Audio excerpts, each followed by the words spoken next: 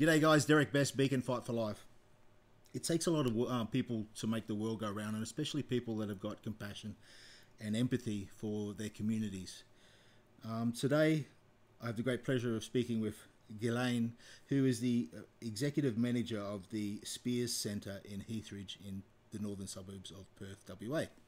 G'day Ghylene, how are you going? Hello. Thank you for joining me today. Thank you for doing this with me today. You're welcome. No, I read on your website that at the Spiers Centre in Heathridge, you guys aim to create a caring and resilient community by providing practical and innovative services. What services do you provide? So our services range from, we have two umbrellas to what our centre is all about. Mm-hmm. So we have the financial counselling side of things, Okay. where we provide financial advice, just, around budgeting and things like that for the City of Joondalup residents. Okay. We also provide emergency relief. We target people who are close to homelessness, and we make sure that they have the services or are linked and have access to the services that can assist them. Mm-hmm. We also provide crisis support, so we link them to the services they might need when they need it straight away. We also have the community services centre side of things, which is linked towards providing our community with programs and services around reducing isolation. We could have things like chair yoga activities, or mental health support sessions, or creche support for people attending certain sessions, peer support programs at our centre, so their kids can be looked after as well. So it's a combination. So you basically provide emergency relief in the northern suburbs of Perth? Yes, we do. I noticed on your website that everyone, your volunteers or staff, are women. Do you only provide the services for women? No, we provide services for everybody, anyone who's in need, who's at risk of homelessness, or just, facing financial hardship, or homeless as well. It's a combination of things.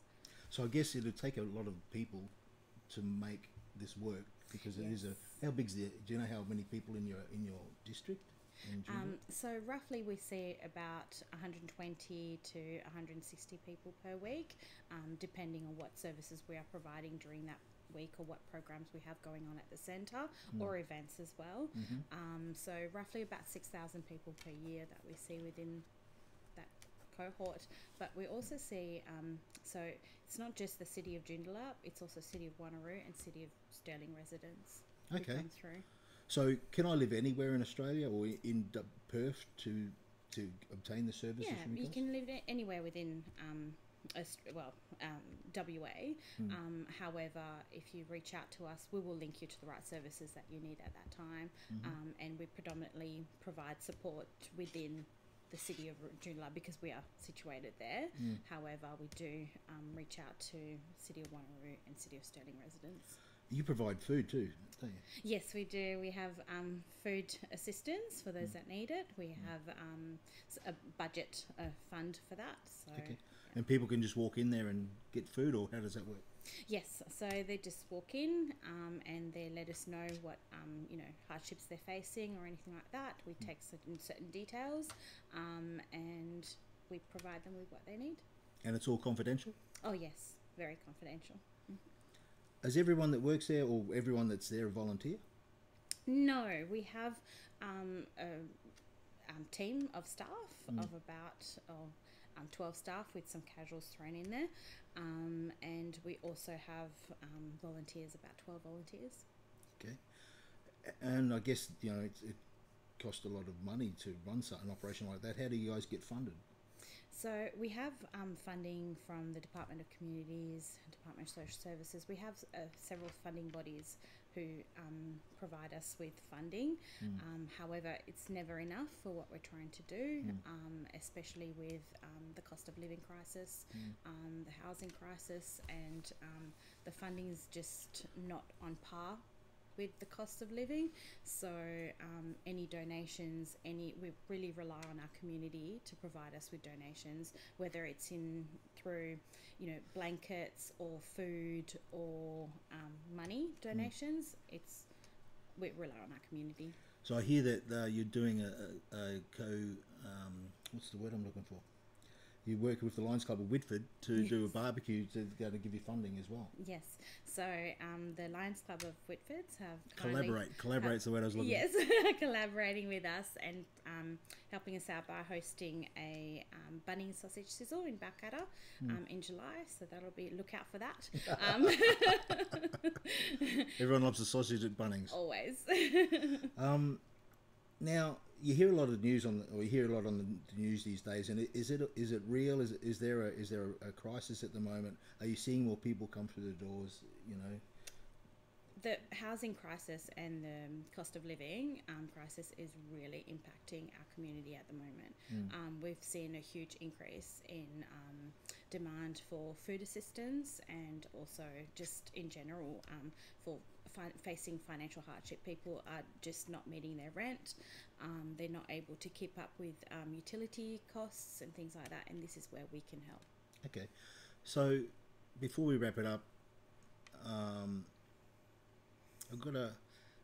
guessing people that are watching this are going to feel embarrassed or feel that a sense of less by coming to your premises. What would you like to say to them about that? Because I'm guessing it's everyone has tough times, and they don't have to feel embarrassed. No, definitely never to feel embarrassed. What we see is a range of clients that come through to us, people that have experienced, just circumstances have led to where unfortunate circumstances have led to where they're at the moment. We provide support and confidentiality to anybody who walks through our doors.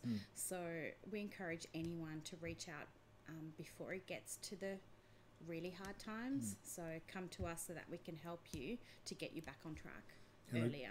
And I dare say there's no judgment. Oh, definitely not. Our team, you'll see if you go to our website, our team are all very friendly, and we try to help in any which way we can. Okay, so to wrap it up now, how can people get hold of you, or how can they donate, or how can they become a volunteer? So the best way would be to go to our website, so the spierscentre.com.au, or they can just call the centre on 9401 2699. It's the best way to get in contact with us, but also there are links on our website to volunteer and to also donate money, or even donate items if you've got any food, especially with the winter months coming up. At the moment we've got a winter appeal going for blankets or just for money in general, so that we can provide the support that people need. But yeah, if they just contact us through those channels. We've also got a Facebook, so if you message us through Facebook, that would be great. The number one thing you'd like right now, blankets, what would be coming into winter? I'm guessing it's warm. Yeah, blankets, definitely blankets, socks, anything warm, and also food. Food's always something that we need. Just pantry items will go a long way. Nappies? Yes, toiletries, feminine hygiene products, a range of things. Awesome. Well, thank you for the work that you do. Thank you. Again, it takes a lot of courageous people to do what you're doing, and you're not saying just because we need people in the world to make people like you to make the world go round. Tongue twisted there, and thank you so much. Okay. Thank you. So again, guys, Derek Best, Speak and Fight for Life. Make sure you take the time to smile today. Thank you.